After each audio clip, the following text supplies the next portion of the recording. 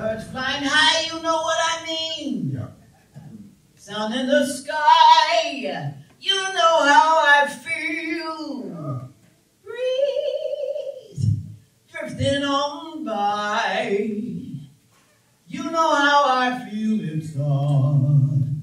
New day, it's a new dawn, it's a new life. Oh, oh, oh, oh. Tell it, girl. Tell it. Me and I'm feeling good. My name is William Rhodes. I'm a mixed media artist, and I'm also the director of the intergenerational program through Bayview Senior Services. And it's an honor to be here with Joyce J. Scott, my godmother in art. But one thing that I've always admired about Joyce, and I just wanted to ask her, Joyce has always been about the community.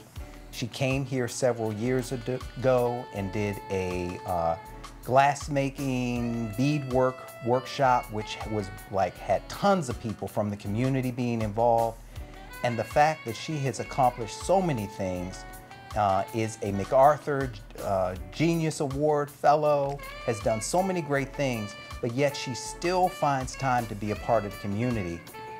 I just want to ask her the question why she chooses to do that when there are so many artists that reach her level of success, but it seems like somehow they kind of drift away from that.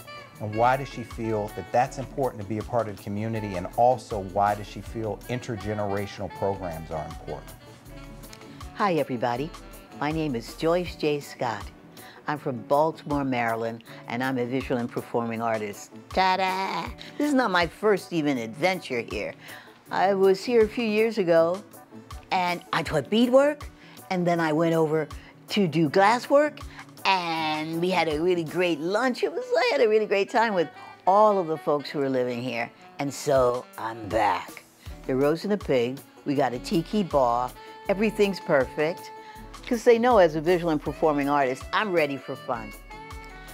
I'm a sculptress, a jeweler, a performance artist, an actress, and a singer. I also do hand puppets if I'm forced, and I might move a little bit too. I'm not a preacher, I'm not a politician, sometimes I'm a teacher. But my bully pulpit, the place that I stand and talk about the issues that trouble me, are via my artwork.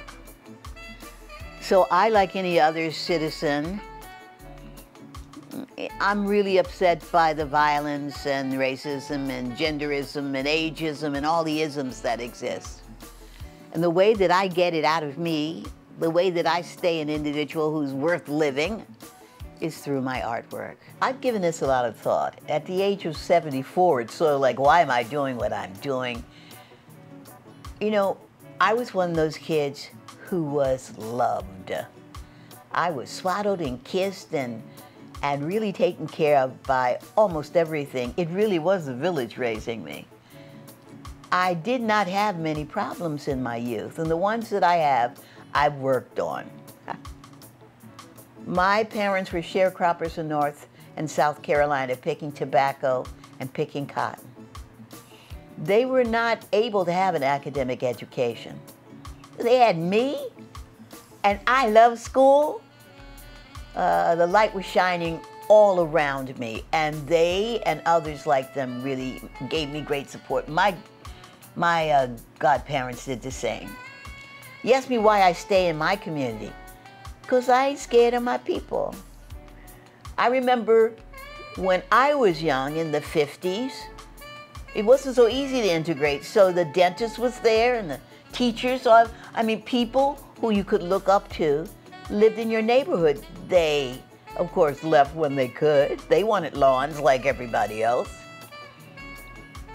But they gave me a reason to believe that was something that I could aspire to be other than what my parents were being. And they wanted me to aspire to be something different because they came from hard scrapple, super hard work. And they believed that knowledge would be a key to my having a better life. But here's the other thing. You cannot turn in the key in the door and be a responsible individual if you don't drag somebody with you. If you're not there for someone else, why am I on the earth? Why am I here? Am I here just to be the most fabulous Joyce Scott? Well, yes, that's true. But that's not the only reason I'm here. I find my nourishment, my joy, in receiving that and giving that to others. It makes for a very fruitful, fat, P-H-A-T and F-A-T-T, a life that's filled with the knowledge that you've done well, and that the shoulders that you stand on are lifting you up through pride. I can never forget that it wasn't just difficult for others. People died so that I must be here. Why would I go and be any other place? How could I be swaddled in that DNA and that memory just because I wanted to be comfortable? I want a real life. And that's why I stay with my folks. It's short. You know, I could go on forever. This is a very short, God willing, I'll get to be 80, 85 years old. My mother lived to 95. The earth is a scrillion years old. Our time here is very short. So what I want to be is just run down and hung up wet. I want to jump up in the coffin and say, can I have 3-4 minutes? I want you to walk up to my coffin, although I cremated my mom, so now I have to burn myself in solidarity.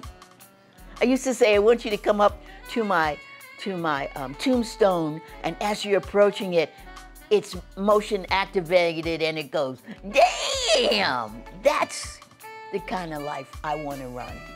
I want to run through it not alone.